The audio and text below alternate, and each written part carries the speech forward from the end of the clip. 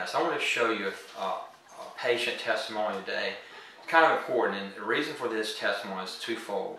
The first is to go over the importance of not removing neuromas in the foot, especially as a first line of treatment. And the second is to show what you have to look in the patient's foot with respect to biomechanics and what you're kind of dealing with when people have forefoot pain. So let's look at what happened with her.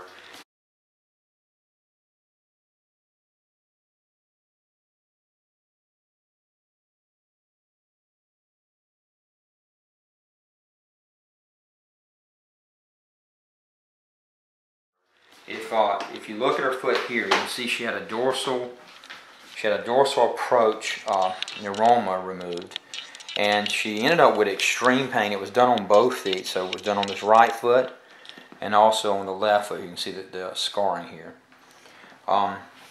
After the surgery, she became debilitated with the pain and actually couldn't even work. Her pain was extreme. As a matter of fact, she made a statement this morning that she could see how people might even want to end things for themselves because of the chronic nerve pain you have. These can be extremely debilitating. So we have other ways to look at treating the forefoot that if it doesn't go right, you haven't burned a lot of bridges. When you start taking nerves out and things don't go right, it can go pretty bad. So what we've done for her in her right foot and her left foot already, we made a plantar approach and basically traced out the nerve where it was not all removed, and then buried the distal end of the nerve into the intrinsic muscle here. Did the same thing to her left foot as well. This is a post-op of about 3 weeks. You see, it's a fairly significant scarring to have to go into the foot here and do these types of surgeries.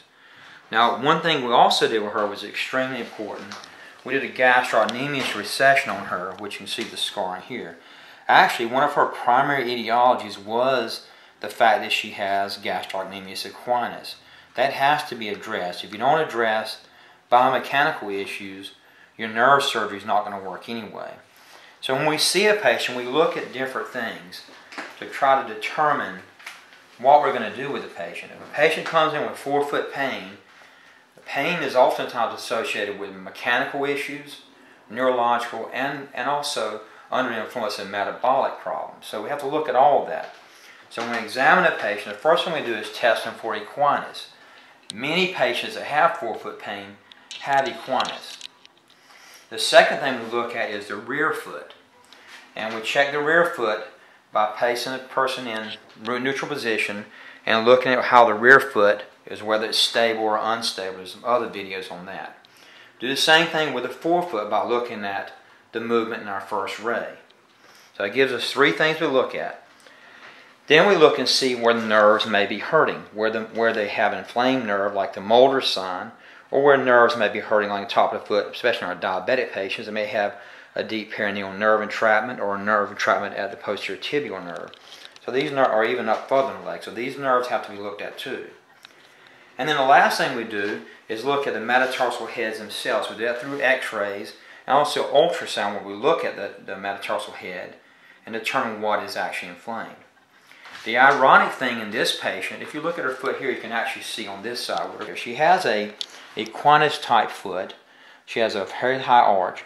Her main etiology to begin with, before she ever had surgery, in my opinion, was her gastrocnemius muscle being tight.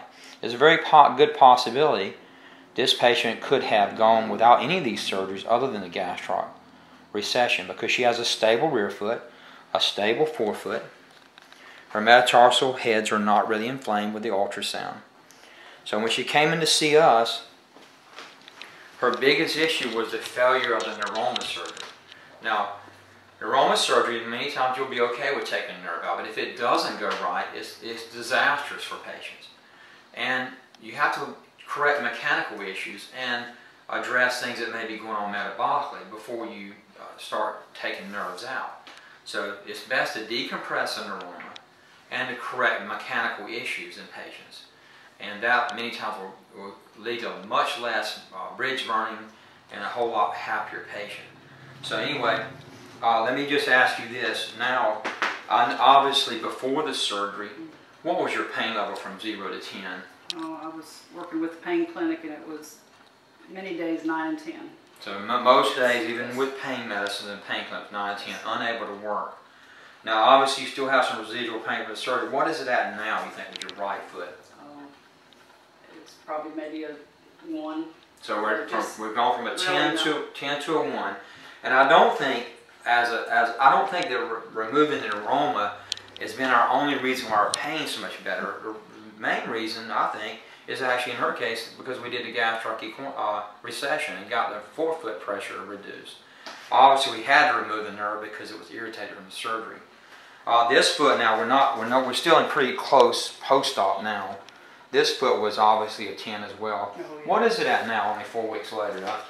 I'm not taking any pain medicine. So you're not taking any pain medicine? It's much, much better. Yes. So we've gone from her being disabled with this to now getting back more into normal life here. So really be careful taking out nerves. They most of the time don't need to be removed.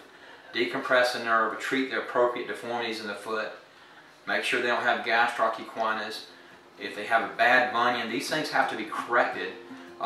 You know, you can do minimal things sometimes to get rid of nerve pain without removing the nerve, so be careful with those.